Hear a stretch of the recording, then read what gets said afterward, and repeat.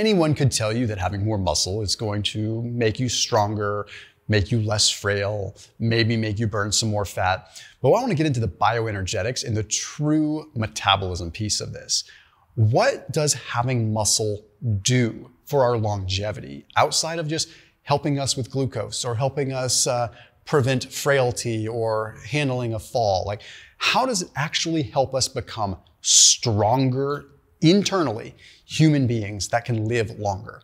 Let's go ahead and break it down. Number one is the increase in mitochondrial density when we resistance train. Now, hear me out on this. When you get bigger muscles, that's one thing. That's going to create some more mitochondria simply because the muscle's bigger.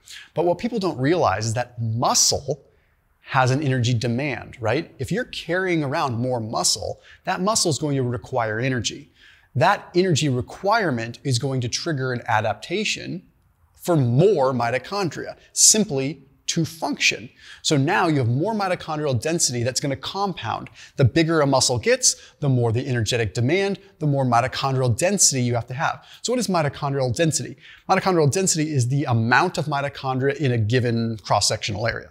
So more density does not mean dense mitochondria. It means a denser cluster of mitochondria. There was a study that was published in the journal American College of Cardiology. It took people with chronic heart failure, and it had them do simple leg extension exercises, and it had people that did not have chronic heart failure do simple leg extension exercises. Both of them saw an increase in mitochondrial density, but those with chronic heart failure saw a 25% increase in mitochondrial density. Why does that matter? Well, because when you have some kind of metabolic condition or heart condition, mitochondrial effectiveness or efficiency and density is going to go down. So what this demonstrated is that to prevent or recover from any kind of metabolic condition, resistance training is hugely important, possibly more important than cardio, which is what's interesting. Next up, we have mitochondrial biogenesis. So number two is you have more biogenesis. What does that mean, and why does this matter? Mitochondrial biogenesis is the birthing or the creating of new mitochondria. Okay, and the more exercise that you do, the more biogenesis you have. So you can see, again, it compounds more, and then you get more. So then you're stronger, and you produce more, and you produce more. It really almost seems as though it's infinite until myostatin kicks in and you can't build muscle anymore. There's a study published in the Clinical Journal of the American Society of Nephrology that took subjects that had chronic kidney disease. Okay, in this case, had them do 12 weeks of resistance training or a control. Okay, what they found is that those that ended up doing the resistance training had a significant increase in mitochondrial biogenesis and an increase in what's called PGC1A, which is what stimulates mitochondrial biogenesis. What does this mean for you? It means that you are equipping yourselves with the systems to restore and build new mitochondria. This doesn't sound important until you have a problem, until you are at a point when you get sick and you need the extra energy, right? We don't realize that the mitochondria produces energy not just for life and for walking around and lifting weights, but for everything, for fighting off things, for protecting us when we're sick or run down. Like, it is our energy factory. So having more mitochondrial biogenesis potentially protects us and gives us sort of a little bit of an insurance policy. Number three is the actual production of ATP, the ATP production capacity. So essentially your mitochondrial efficiency. How much energy can you produce per milligram of muscle that you carry? So it's one thing to have 10 pounds of muscle on you. It's another thing to have 10 pounds of muscle that can produce a lot of energy. So with this, we look at a study published in the Journal of Applied Physiology, and it found that those that resistance trained ended up producing more ATP per milligram of muscle than those that didn't. And those that did more resistance training had even more than those that didn't do a whole lot. So the point is that the more resistance training you do, the more efficient your mitochondria gets at producing the actual energy itself. What this means is there's something called the respiratory control ratio. That is how much oxygen it actually takes to turn ADP into ATP and produce energy. What they found with this is that the respiratory control ratio improved, so less oxygen was required to produce energy. It's kind of interesting how it's like an opposite inverse reaction. It's like the more mitochondria you get, the more efficient they actually get. So you resistance train, you build muscle, and you become ruthlessly efficient at creating energy. This is going to protect you in so many different ways, in addition to, of course, putting muscle on you and keeping you lean. The next one is one of the most important ones, and it is the electron transport chain efficiency. So when you eat food, you have electrons. These electrons go through what's called the electron transport chain. They go through complex 1. So basically an electron like almost drops down these multiple stories in a mitochondria. But the most important phase of this is between what is called complex 1 and complex 2. And when an electron drops between complex 1 and complex 2, it creates like a big energy explosion sort of thing, right?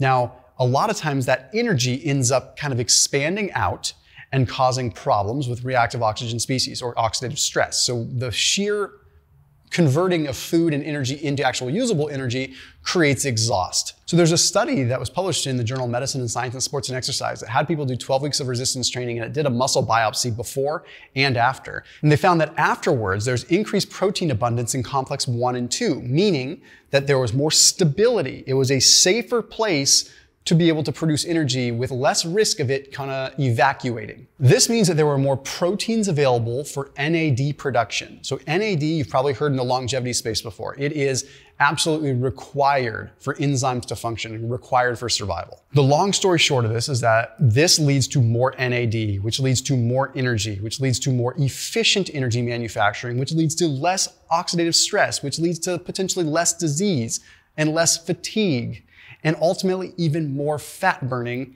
through weird mechanisms that aren't really talked about that often. So essentially you have more NAD available. That means you're gonna have more NAD to actually convert white fat into brown fat, or rather liberate white fat to be burned by brown fat. What does that mean? It means the more available energy you have from NAD, the more energy you have to kickstart the fat burning process at a cellular level. Next up is mitophagy. There was a 2024 study that found that resistance training flat out increased the autophagy that is specific to the mitochondria. Meaning, if you have dysfunctional mitochondria, it's creating dysfunctional patterns and creating dysfunctional DNA leakage, essentially, and not producing energy. Imagine if you could take that mitochondria, recycle it, and feed it to itself to make it stronger. That's what mitophagy is. It's a cellular recycling that's happening specifically at the mitochondrial level. So when you are training in resistance training, your body is actually eating some of the unused components of the mitochondria and turning it into stronger mitochondria, basically trying to make the process more efficient by getting rid of decrepit mitochondria that doesn't have a place. Now, I also put a link down below for an interesting compound called urolithin A from a company called Timeline. That's a 10% off discount link. Urolithin A is one of the only compounds that has been researched and published in multiple peer-reviewed journals and clinical trials to induce mitophagy in a similar way to resistance training. So resistance training, building muscle on top of using something like urolithin A could really improve mitophagy. This is real stuff. This is not made up. Like, I don't know if you know Dr. Gabrielle Lyon. She's very well respected in the longevity industry and the longevity community. She's a huge fan of urolithin A and Timeline in the first place. So that link down below is for urolithin A capsules or a powder.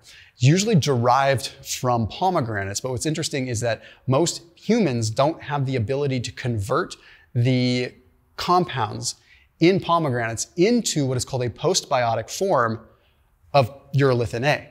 So interestingly enough, the patented MitoPure technology with Timeline allows urolithin A to be available to everyone that takes it, which is cool because there's a huge metabolic benefit. So that link is down below. Again, 10% off using that code and that link in the top line of the description. Next up is the myokines. Okay, maybe you've heard of cytokines before, or cytokines, potato. Cytokines are produced by the immune system, right? Like cytokines are inflammatory markers.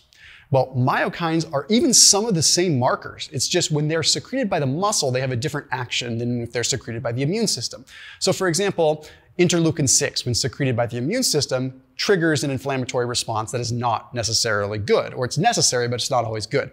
And it goes in tandem with what's called TNF alpha, and it goes in tandem with what's called interleukin 1 beta generally.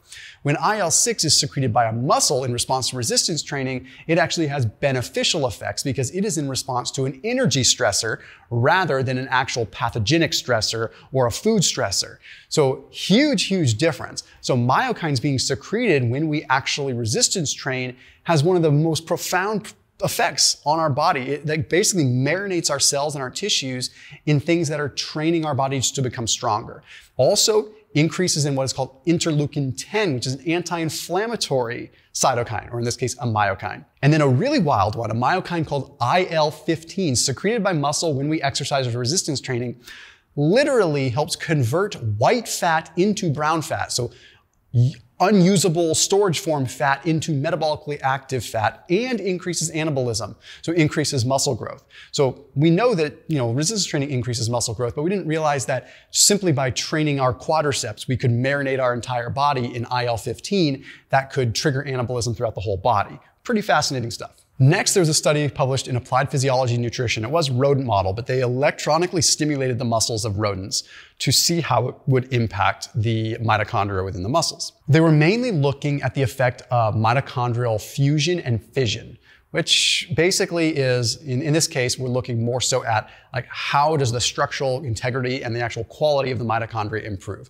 They found is that the quality of the mitochondria didn't really improve much after one weight training session, but after 4 weeks, there were increases in the proteins associated with mitochondrial fusion. With mitochondrial fusion, it means you're basically getting stronger, higher quality mitochondria. So what this tells us is that it's a long-term effect with resistance training. Why does this matter? Why do you care? Because once again, now we don't just have more mitochondria. We don't just have more efficient mitochondria. We literally have structurally stronger mitochondria that can withstand the tests of time and all kinds of tribulation. Next is the thermogenesis piece. This one is fascinating because it was published in Scientific Reports.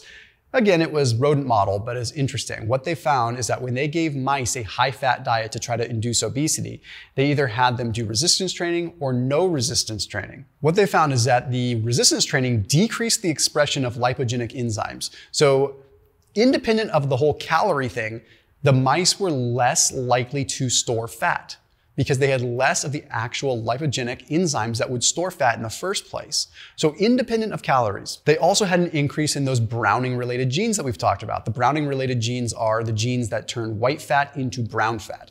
Why does that matter? Because eventually brown fat becomes metabolically active and actually burns calories as heat. This is very, very important because the more brown fat that we have, the more energy we just burn at rest. And the last thing that I'll mention here is the simple hormetic stress piece. When you expose yourself to resistance training, it is one of the most intense hormetic stressors that you could create for yourself. Sitting in a cold plunge is great, but that's a central nervous system shock too.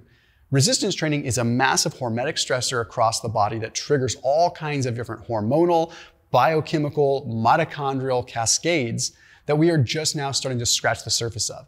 Exposing ourselves to stress does increase resilience. There's a big difference between resistance training stress and aerobic stress. Aerobic stress is great for us, but resistance training stress does something different that is more long-term and allows our cells to, again, I use that word, marinate in myokines, exerkines, and these things that actually change our cell biology. So as always, keep it locked in here on my channel. I'll see you tomorrow.